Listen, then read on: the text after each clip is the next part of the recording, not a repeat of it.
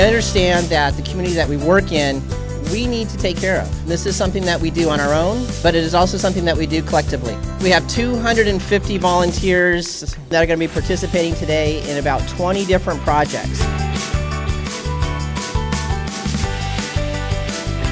We are so excited to have this wonderful partnership where we're able to actually get back into the community, not only where our restaurant support center is, but where our restaurants are. And this is our opportunity to really go out and do something spectacular.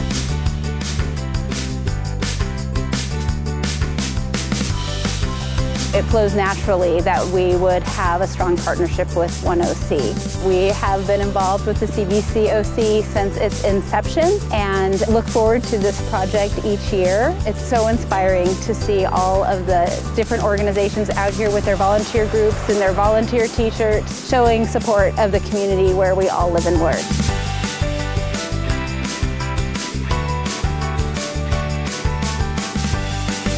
The things being done today are actually the most meaningful to us. The kids are so excited, the teachers are so excited.